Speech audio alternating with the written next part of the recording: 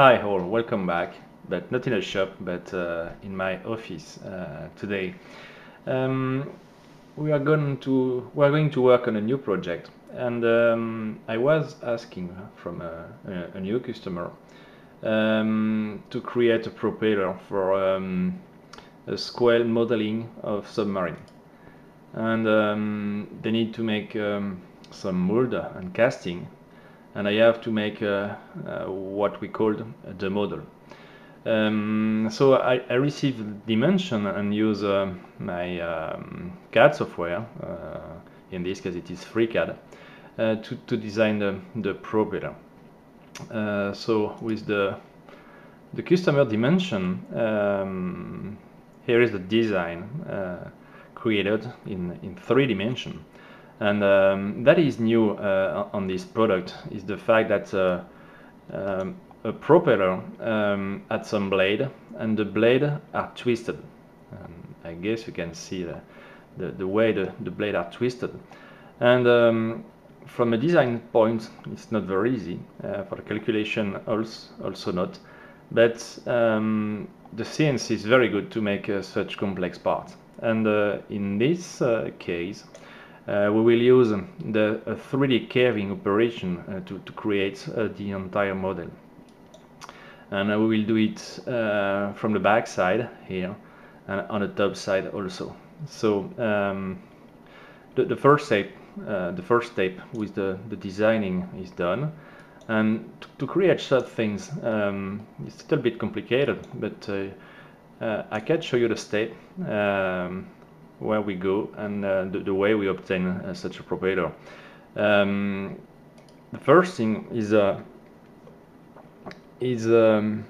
let's say the profile, the external profile, or the projection we can have on the Z. And it's this kind of block that defines the shape of one propeller. And of course, this shape, is copying for the other blade. The other thing that we use to create a propeller is a twisted plane as a reference, and you can see that this plane is twisted and take all the blade in it. So the way we created some 3D propeller is actually done this way. We create the shape, the twisted shape in the space, and then we use like a cutting tool the projection of the section we want to have, and the result is one blade. And you can see it on this way. Then the next step will be to create the G-code for that. And in this particular operation, the first step is to export this model in a 3D design. So I will use a mesh file, an STL format. And then I go with PyCam. And PyCam is very powerful to generate the toolpath. So the first thing you have to do is to open the model. So we have the model here. I can show you the model. So you can see here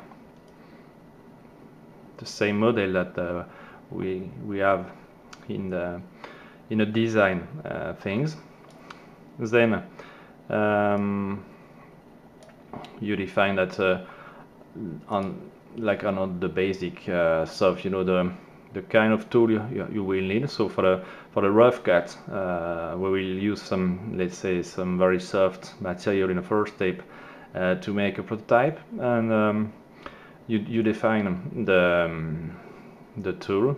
Then the kind of process we will make. So in this case, it's a 3D curving with a small overlap of 5% on the tooling, and we accept and we ask, to the 3D curving 0.2 millimeters of more material for the finish pass. Then you can define the box or the raw material you will use.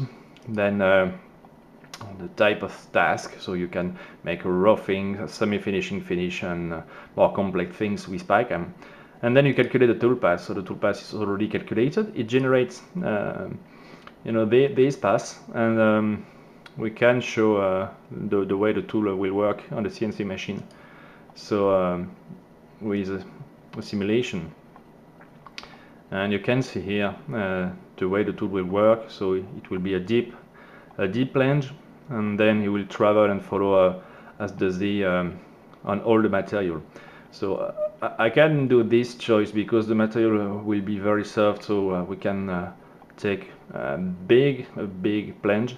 If the material is harder, like aluminium or hardwood, to make the model, we can define several passes to obtain the same result. The only difference will be the machining time that will be longer. So here it is, the new project, and you will see all the steps, on the CNC machine for this new customer. And I guess that the 3D carving could be something very interesting to show you, and we will see if the CNC machine is able to do such complex parts. Thanks for watching.